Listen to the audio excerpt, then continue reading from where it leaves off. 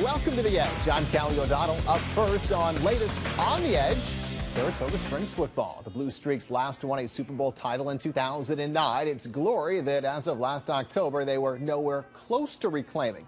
Toga was blown out by LaSalle in the opening round last year of sectionals, but 11 months later, they're the 13th ranked team in the state. With Friday night's surprisingly easy win over defending Super Bowl champion Shenandoah, the Blue Streaks improved to 4-0 on the season. They sit #1 in the stacked Empire Division, and what's more, they have won every game this season by at least 4 touchdowns. Toga's high-octane offense has a lot to do with it.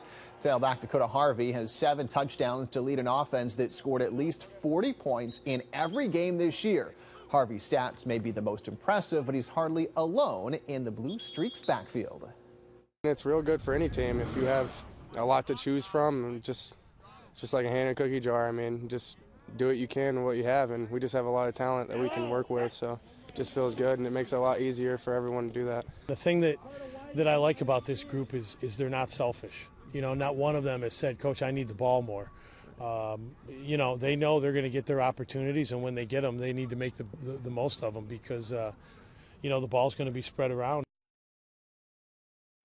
And this Friday night, Saratoga will attempt to run its record to 5-0 when they play at Bob Ford Field against winless Albany High. Now, Jason Lewis was at Saratoga practice this afternoon, and Jason, even though Albany doesn't have a win yet this season, there is a very specific reason why the Blue Streaks are not overlooking the Falcons. That's right, Kelly. You're absolutely right. The last time Albany actually won a AA game was back in 2007, and the victim, Saratoga Springs. The Blue Streaks obviously not planning for history to repeat itself, but they use that as some extra motivation. In other words, they're treating this week of practice like any other. You can never overlook an opponent, especially one with nothing to lose like Albany.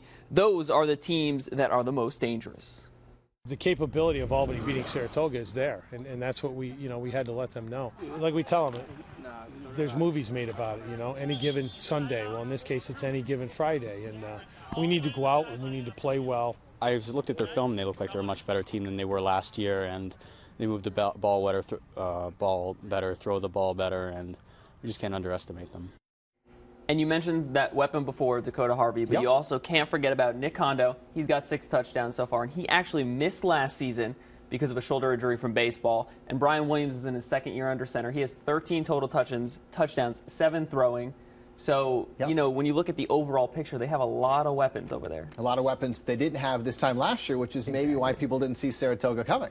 Exactly, and that's a big thing. And one of their weapons, actually, their leading wide receiver from a year ago, Luke Thompson, hurt his hamstring in the first game. He's been out this entire time. So they're expecting him to come back in the next few weeks. I know this week was a target, but Coach Jones said he's probably not going to play this week. They don't want to rush him pretty much.